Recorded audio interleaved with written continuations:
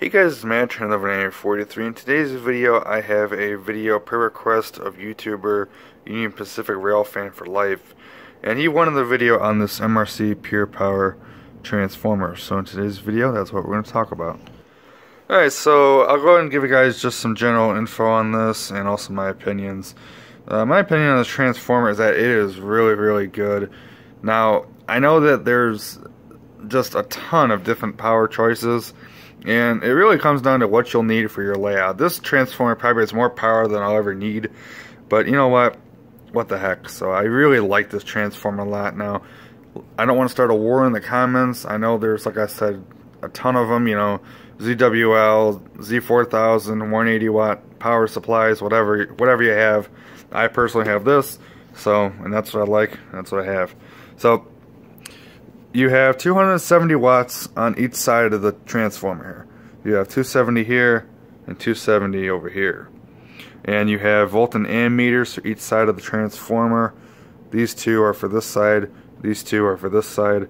And then you have bell, horn, and direction buttons for each side of the transformer. Now, me personally, I run in command control, so I use the Legacy, TMCC, and DCS remotes to run my trains. But that's just how I do it. If you run conventional, obviously you would use the handle here and then the buttons to run your features. Of course, you have the power light right over here, and then you do have an on-off switch. So when you throw it on here, you watch the amp meters go up and the voltmeters. Now, these voltmeters are off by about a volt or so. If you measure it with a multimeter, you'll get about like 18.5 volts. Something along those lines.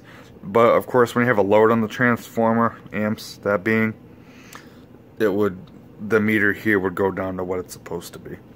So along the back, and you guys really can't see this very well, but it's all labeled here. You have your hot and common for this side.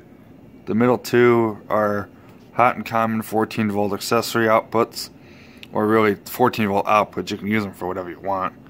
And then these two are this side of the transformer.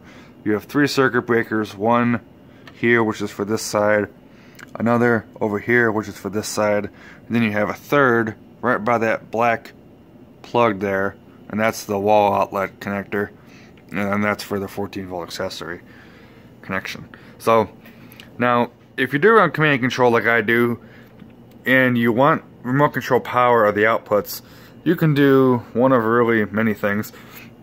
If you have MTH DCS, you can use the variable outputs, which eventually I will do. I just have it hooked up, fixed for the time being, because I'm going to eventually mount this, but I just haven't done it yet. And you can use the variable outputs for the unit to control power through the MTH. Or if you have TMCC Legacy, you can use the Power Master for power through the Lionel remote. And I would personally recommend using one or the other, not both, because with the Power Master, you have to turn the Power Master on through this remote before you can do anything with this remote. It won't work. So I would personally pick one or the other and go with it. You can use both command systems, but as far as doing power, one or the other. I really wouldn't recommend both, but again, you can do whatever you choose. So obviously I run commands, so throw these at 18 volts and be done with it. So this is a really good transformer.